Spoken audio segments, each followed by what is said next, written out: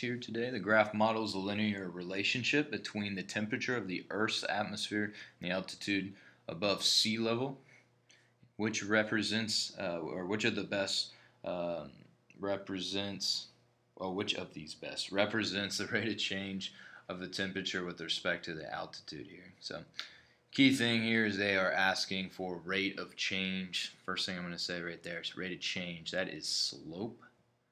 Essentially, they're asking what is the slope of the line happening right here. So I notice it's going down from left to right, so I know it needs to be negative something, which all of our options are negative. So we're going to roll with that. So as far as what's happening every 1 kilometer, so I'm kind of looking right here at 1 kilometer, what's going on between 1 kilometer and 0 kilometers right there. So it looks like that point right there, it's around 15. And then after 1 kilometer, it looks like it's just a hair below 10. So maybe 8 or 9 or something like that. So it's going from 9 minus 15. That's about down 6 right there. And then if you want to say, if you want to use your slope formula, you'd say 1 minus 0 right there, which would be over 1. So it's about -6. Now none of the options are at exactly -6, so we're probably going with the closest option here. It looks like F right there. So that is how you do your rate of change right there. Just kind of looking at the steepness of your line right there. Just use logic. It definitely doesn't go down 3, because if it's at about halfway and then it goes down 3, it'd still be above this 10 right there, but it's actually below. So that's kind of my logic right there. I know H and J are they're way too small for that. That's basically saying right here, go down 0.29 and then over 1, so that'd be really, really shallow or not very steep slope right there. So F has got to be your answer. Okay, 27 here. The value of y is directly proportional to the value of x. If y is 35 and x is 140, what is the value of y when x is 70 here? Alright, so here's the key thing. They tell us it's directly proportional. Alright, now 2 approaches you can do right here. You can think of proportion, and you can think of a fraction equals another fraction. Or you can think of this thing called directly proportional, means direct variation. It means you can write an equation in this format, y equals mx, right there. So the first way I'm going to solve it here, I'm going to solve it with a proportion. So they say y is 35 and x is 140. Y is 35 and x is 140. What is the y value when x is 70? Okay, and then you guys learned in middle school, hey, when you have a fraction equals another fraction, you're going to do what's called cross multiplication. You know, multiply those. That's 140y, and then equals 70 times 35.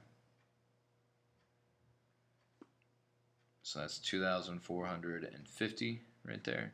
And then we can divide both sides by 140, and that comes out to 17.5. And then you would just go and bubble that in. Now, probably a more advanced way to do this right here is think about the direct variation. We use what's called y equals mx. Or sometimes you might have seen it like this too. You might see y equals ax or y equals kx. You can use whatever letter you want out in front of x. Essentially what that k or that m is, that's basically the slope right there. And what they call it the constant of variation.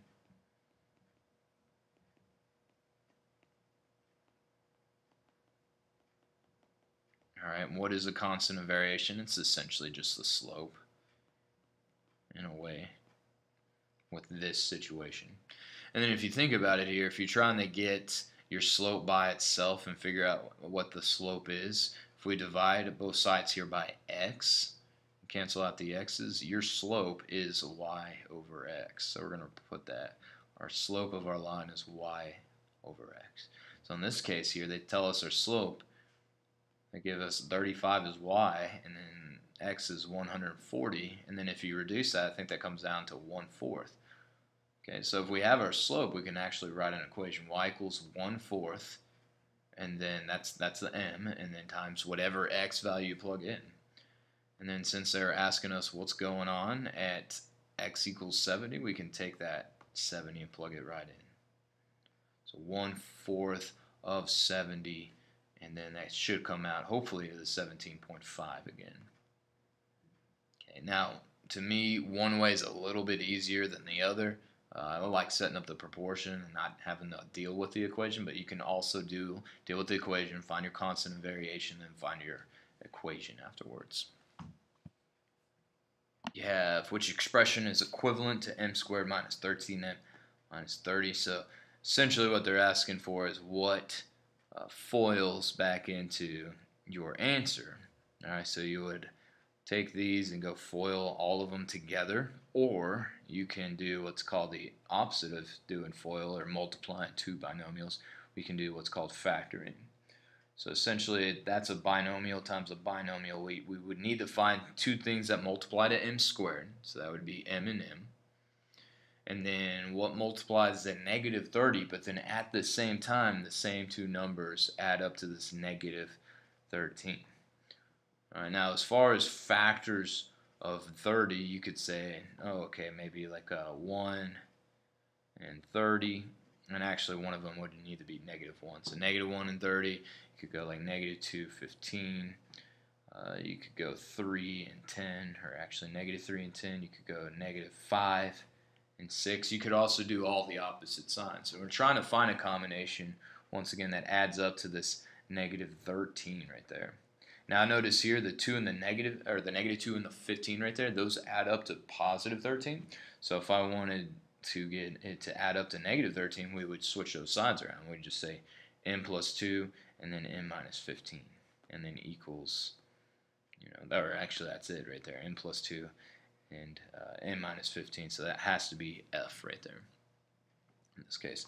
Now if you wanted to go back and double check, and actually I'll do it on the one here that I've already written on, you could FOIL this thing back together. First times first, m times m is m squared. Outside times outside, -15m.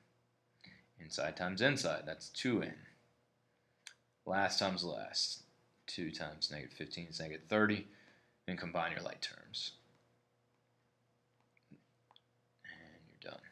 Alright, so that checks right there. That's kind of like the checking your work part. Alright, but so the big thing on this one is we're going to factor. Next one here, the line on the graph on the grid represents the first of two equations in a system of linear equations. So what does a system mean? That means you have multiple equations. In this case, we have two equations. One of them's graphed, the other one is not.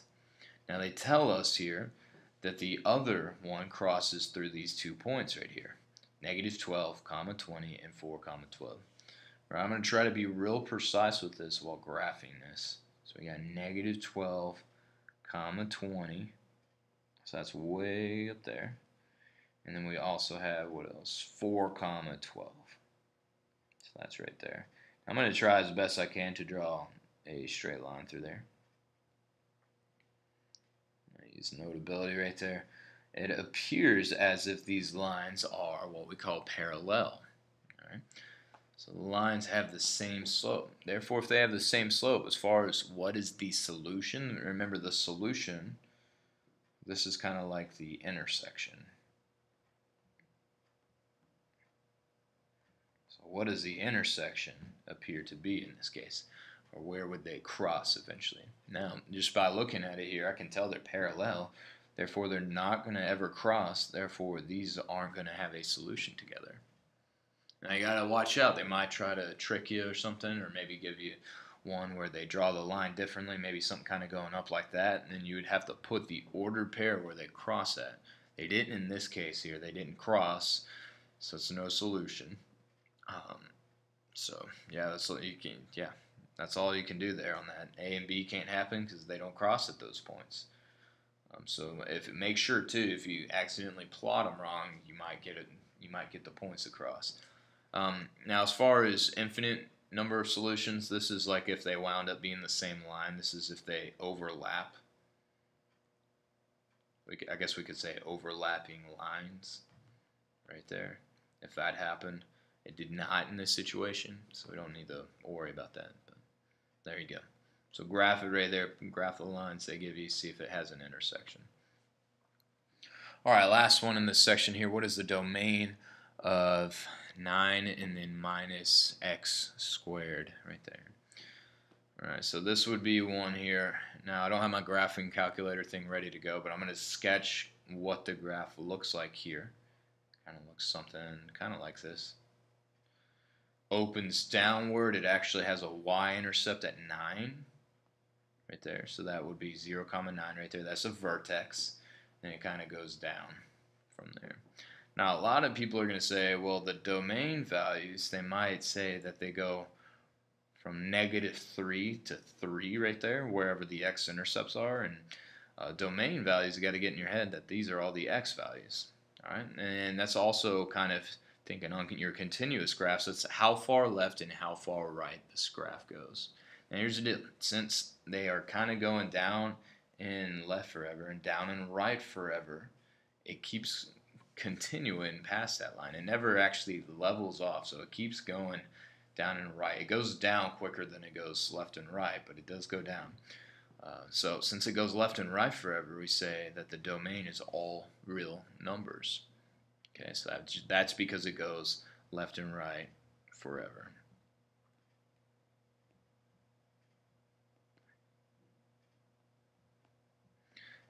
All right, now they put some nice looking possibilities here for domain. Some people might choose between -3 and 3 because of the x-intercepts.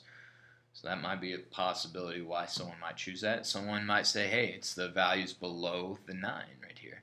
And that would be a good, if they change this to y is less than or equal to 9, that would be what we call the range, right? Because it doesn't go past y, or it doesn't go past 9, but it starts at 9 and goes down below right there. So if they're asking for the range, that would be a good range answer. And then this one here is talking about your range values being greater than or equal to 9. Well, it doesn't go up, it goes down. So obviously F can't work out either. So G is your only good option there. And that is it for this video.